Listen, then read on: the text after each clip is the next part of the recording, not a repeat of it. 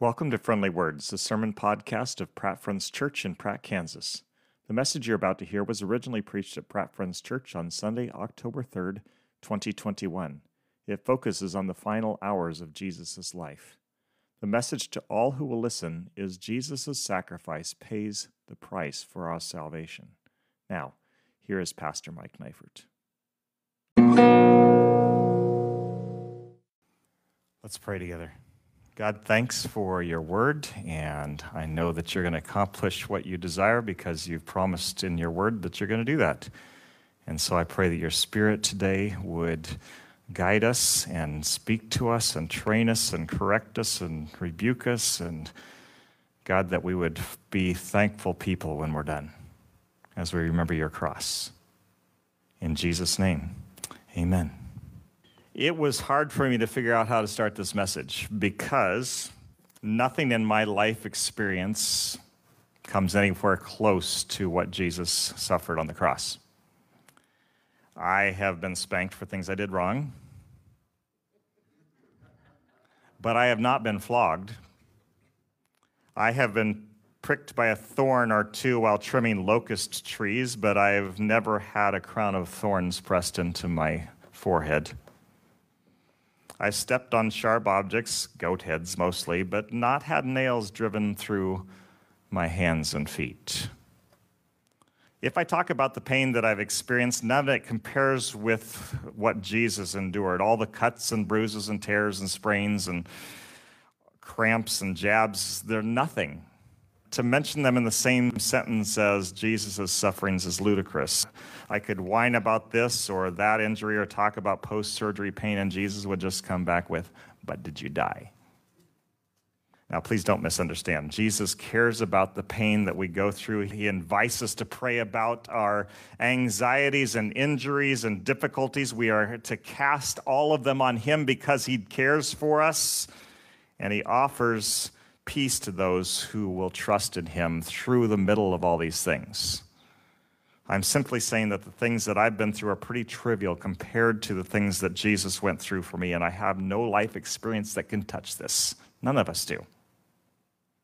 Jesus died for me, and I'm thankful. I know that you are too, and I encourage you to give thanks this morning as we walk through Jesus' final hours before the cross. I urge you to listen soberly and with humility to the words that Matthew reports.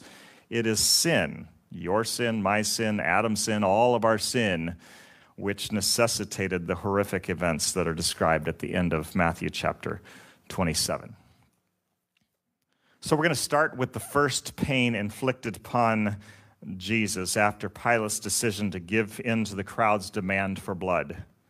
Before Jesus leaves the governor's palace, the cruelty begins. To make sure that we're not going to leave anything out, we're going to reread a verse that we covered last week and continue on through the first bit of new content in chapter 27. We're going to start out with a short reading, just 6 verses. We're starting with verses 26 through 31.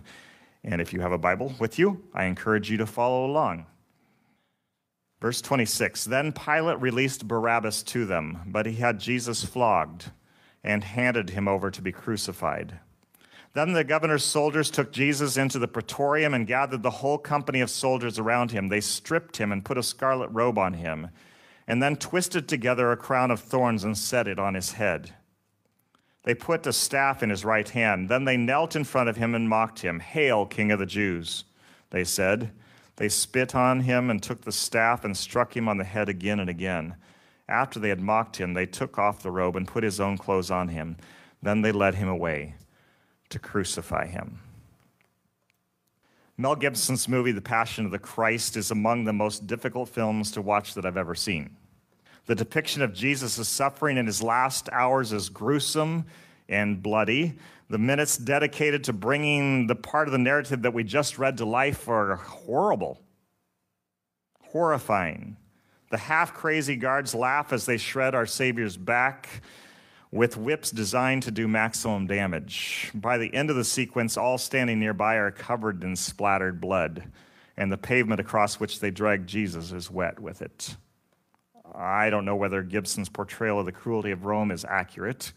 Some say it goes too far, that the instruments of torture depicted were not commonly used prior to crucifixion. Others say that it doesn't go far enough and that the scene is too tame, that the beating wasn't made as ugly as reality would have been. I'm no expert. I only know that I was deeply moved as I watched. I wept over what Jesus endured for me. I think I would have done so if it was only half as awful. We read the words flogged, stripped, thorns, struck, mocked easily. They're just words to us. We forget that these words mean something. To the first century audience, Matthew's first readers, they spoke volumes. They'd seen floggings. They knew the thorns that were written about. They could imagine the beating Jesus received as the account was read to them. They were likely moved even more deeply than any of us are. Sometimes, at a football stadium or in a concert hall, when some terrible event has taken place during the week, those gathered are asked to observe a minute of silence to honor those affected by the happening. I think 60 seconds of contemplation, if not more, is called for every time we come to a retelling of the suffering of our Savior in his final hours. If you would, please pause with me and remember Christ's sacrifice. Reread the verses that we just read if you'd like. Seek God for understanding of what Jesus went through for you. Thank him for his great love, which made a way for us to be saved from God's wrath. 1 minute of silence to remember the flogging, the beatings, the thorns pressed into his head, the mockery, the spit.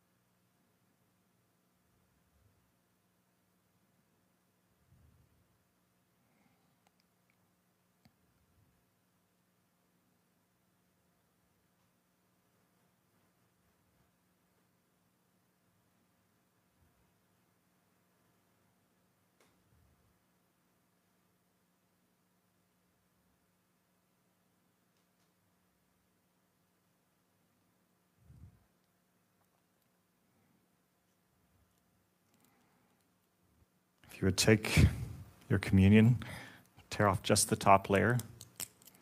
Let's remember together the broken body of Christ. Those who are participating, you have the bread. Let's give thanks to God for the sacrifice of Christ's body for us.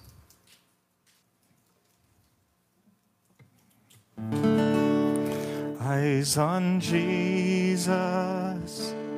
eyes on Jesus. Pure and holy, free from sin.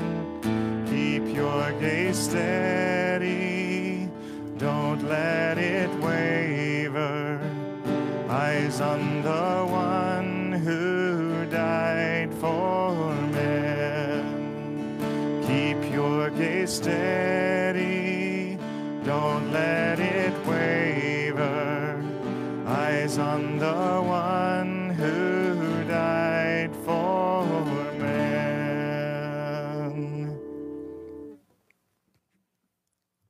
Let us throw off everything that hinders and the sin that so easily entangles, and let us run with perseverance the race marked out for us, fixing our eyes on Jesus, the pioneer and perfecter of our faith.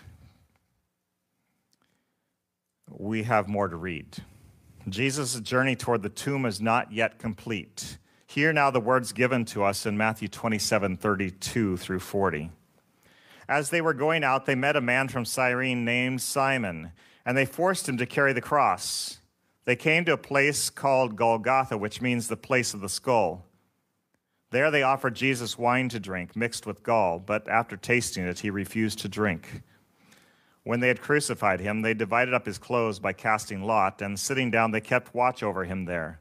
Above his head, they placed the written charge against him. This is Jesus, the King of the Jews. 2 rebels were crucified with him, one on his right and one on his left. Those who passed by hurled insults at him, shaking their heads and saying, "You who are going to destroy the temple and build it in 3 days, save yourself. Come down from the cross if you are the Son of God." In the same way, the chief priests, the teachers of the law, and the elders mocked him. "He saved others," they said, "but he can't save himself. He's the King of Israel. Let him come down from the cross, and we will believe in him. He trusts in God. Let God rescue him now if he wants him, for he said, 'I am the Son of God.'" In the same way, the rebels who were crucified with him heaped insults on him. From noon until 3 in the afternoon, darkness came over the land. About 3 in the afternoon, Jesus cried out in a loud voice, "Eli, Eli, lema sabachthani," which means, my God, why have you forsaken me?" When some of those standing there heard this, they said, "He's calling Elijah." Immediately, one of them ran and got a sponge. He filled it with wine vinegar, put it on a staff, and offered it to Jesus to drink. The rest said, "Now leave him alone. Let's see if Elijah comes to save him." And when Jesus had cried out again in a loud voice, he gave up his spirit. How long did Jesus hang on the cross? Hours. The early hours were filled with excruciating pain, nails piercing skin, weight pulling on wounds, breathing becoming more and more difficult. On top of the physical pain, those surrounding him piled on verbal abuse. Jesus was ridiculed by complete strangers who happened by. They threw his prophetic words about death and resurrection back in his face, not knowing he would fulfill them on the third day. He was insulted by the chief priests who had conspired against him and successfully petitioned the Roman governor to bring about his death. They spoke disparagingly of his ability to save himself and others. Even the 2 condemned men on either side of him joined in the mockery, adding insult to injury. It's hard to imagine how these words added to the agony of Jesus' slow and painful death. One without the other was bad enough. Both together would have been nearly unbearable. Those were the first hours. Then came the darkness. For 3 hours, from noon until 3, the sun failed to light the scene. How God brought that about, I do not know, but I know that it happened. Whatever the cause, we know that at the end of this dark period, Jesus felt utterly alone, rejected by God, and he cries out these famous words, my God, why have you forsaken me?" Are there any words more terrible than that? If, as many believed, the Father had in reality turned his back on his Son as sin was laid upon his Son's shoulders, how alien this would have felt. From eternity past, Father, Son, Spirit had always been one. Their relationship within the Godhead unbroken, and now, if only for a moment, there is a sort of separation. Again, I don't know how this worked or if we have it exactly right. I only know that in this moment, Jesus experienced abandonment for the first time in forever. His anguish must have been greater than we can even imagine. He was, by the Father's will, bearing the guilt of all sin alone. Moments later, after the brief interlude where someone offered him wine vinegar to drink, Jesus cried out again, and he died. God's Son's life as a human comes to a tragic end, or so it seems. No one at the cross that day imagined any good coming from what they had witnessed. Jesus' dying was to them completely and utterly pointless, senseless, and unfair. There's an interesting turn of phrase here, though. Verse 50 says, Jesus gave up his spirit. These words hint at his control over his own death. He was in charge. He was carrying out God's plan. When you look at Jesus suffering on the cross, experiencing God's absence, giving up his spirit, you can rejoice. What you're watching unfold is God's Son paying the price for sin so that you could be saved and so that you don't have to be separated from God forever. All who believe are saved. This death is not pointless. It is not senseless. It is the death that matters most because in the end, it ends the reign of death and sin and ushers in this new era, an era of reconciliation between God and mankind. What Adam's sin ruined, our perfect fellowship with God, is now restored. We can be in relationship with God because Jesus died in our place. He gave up his spirit so that we could have eternal life. Let us pause for a minute again to remember this great thing which God accomplished on the cross.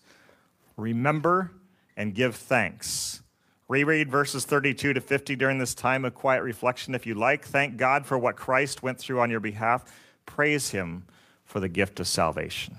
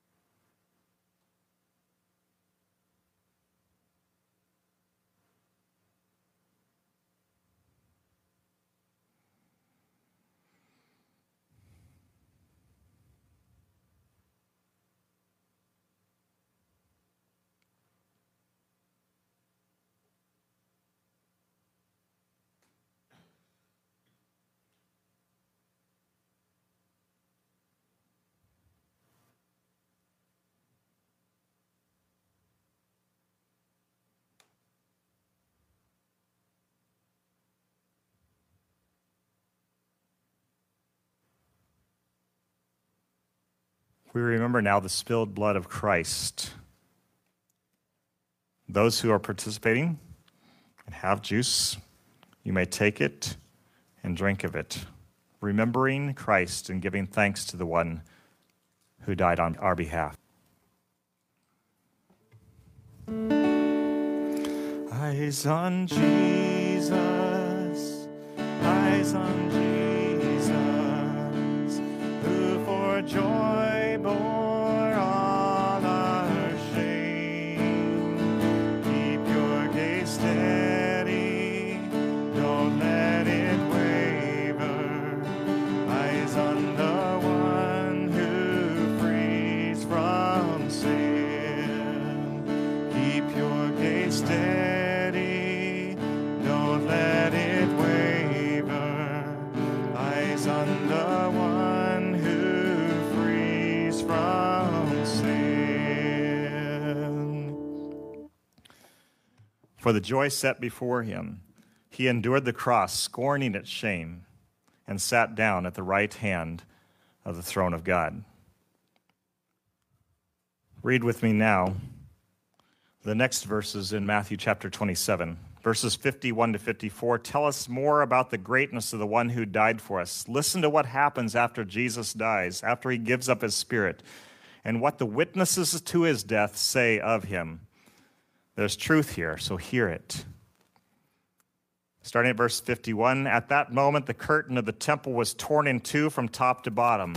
The earth shook, the rocks split, and the tombs broke open. The bodies of many holy people who had died were raised to life. They came out of the tombs after Jesus' resurrection and went into the holy city and appeared to many people.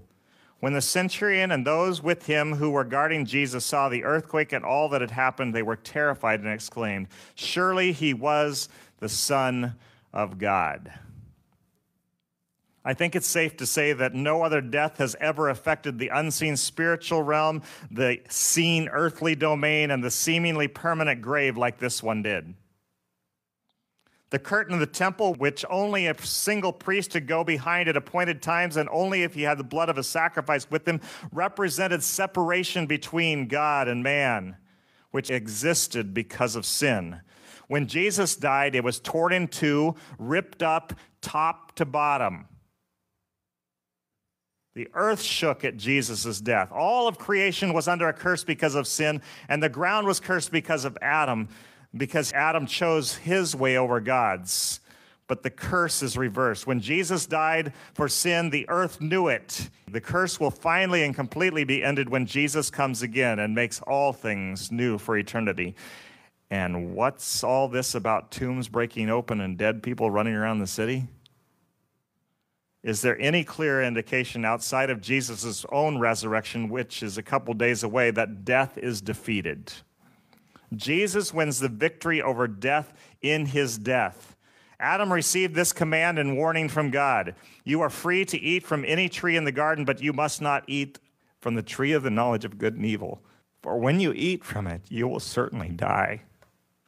When Adam and Eve took this forbidden fruit and ate it, death entered into the world. All those born of Adam would die. This was the punishment for breaking this one commandment.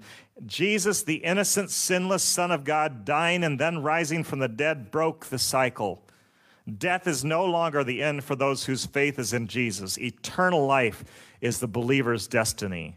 I love how the Roman commander, who knows nothing of the cosmic implications of what's unfolding before him, comes to the logical conclusion: this guy is the Son of God.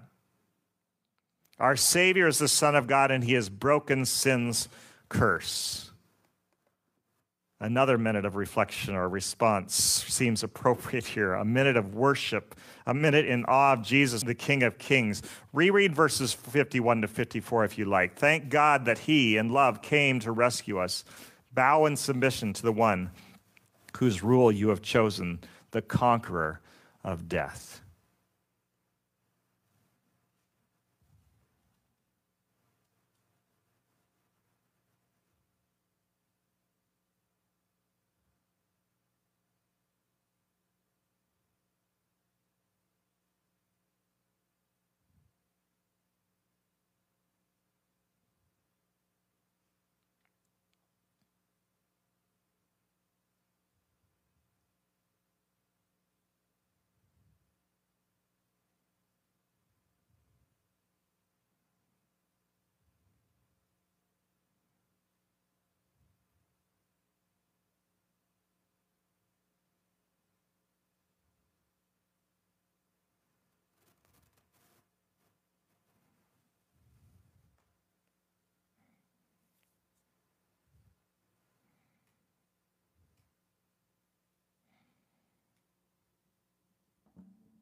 We reflect now on the power of God's Son to save.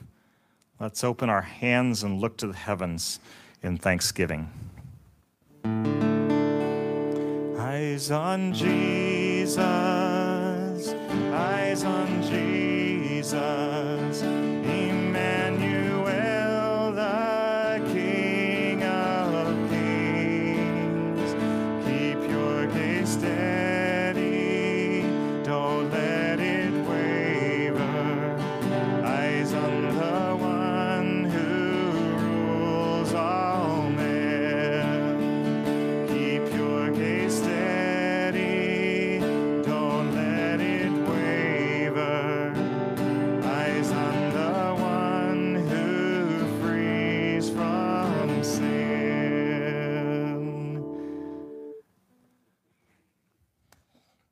Consider him who endured such opposition from sinners, so that you will not grow weary and lose heart.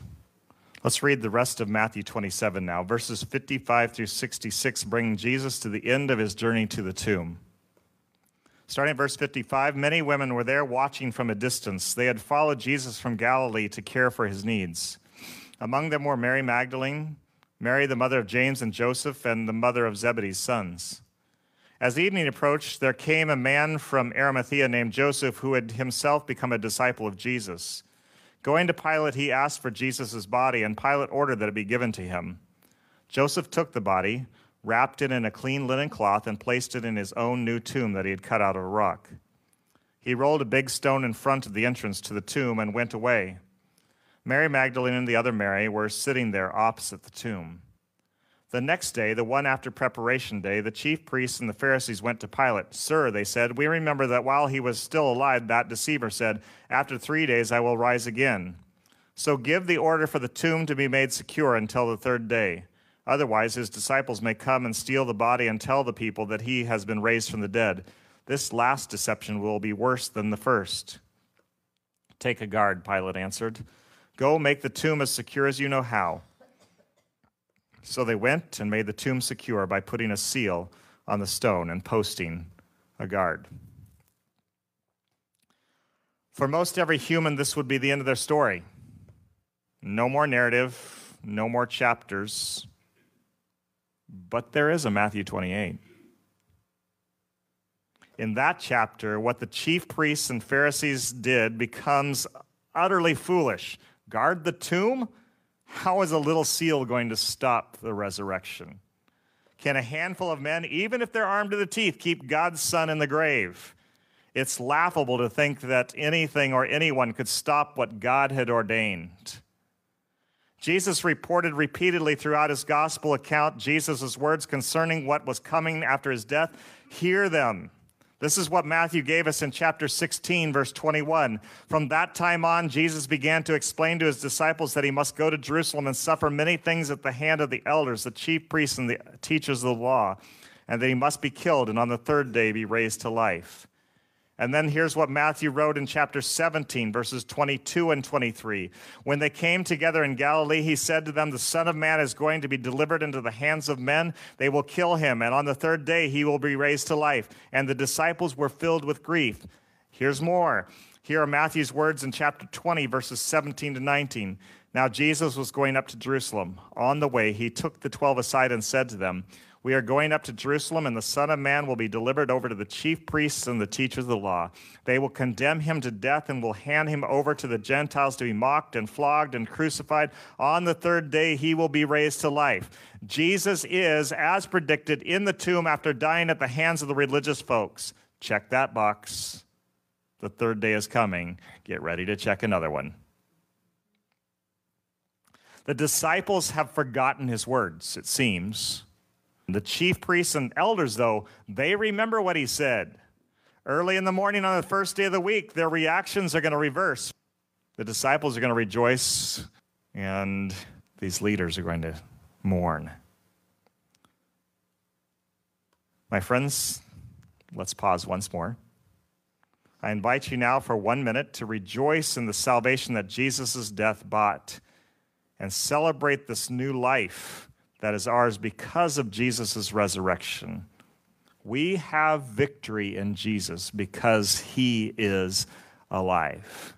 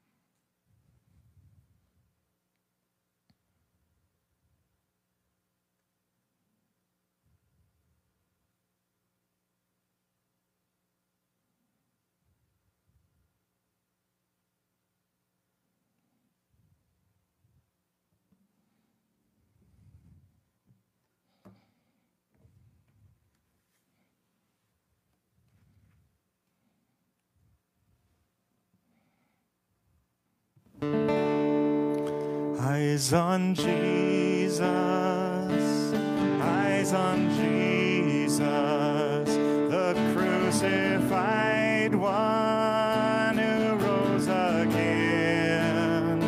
Keep your gaze steady, don't let it waver. Eyes on the one who lives in heaven.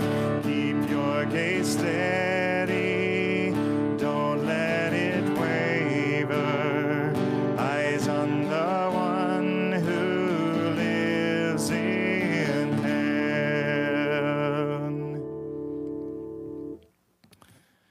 We close now with the same words we've closed with for the last 3 or 4 weeks from Hebrews chapter 12, verses 1 through 3. We're going to pull it all together.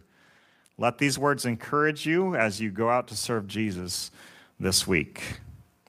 Therefore, since we are surrounded by such a great cloud of witnesses, let us throw off everything that hinders and the sin that so easily entangles.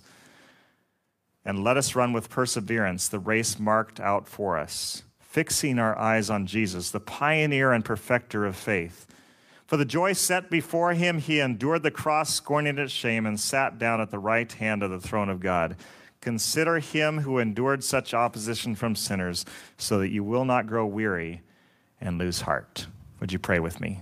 Father, thank you for this time to worship you and to honor your Son today. We thank you for your Spirit's presence to bring your word powerfully into our hearts.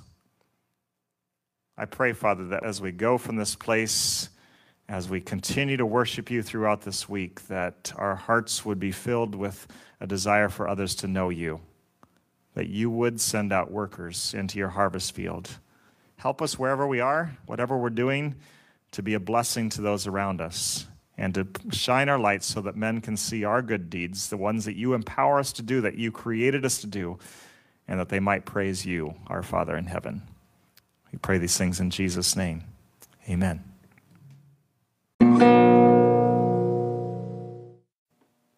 We hope you have been encouraged and challenged by today's sermon. If you want to hear each week's message, be sure to subscribe to Friendly Words in your podcast app. May God bless you as you follow Jesus in the power of the Holy Spirit.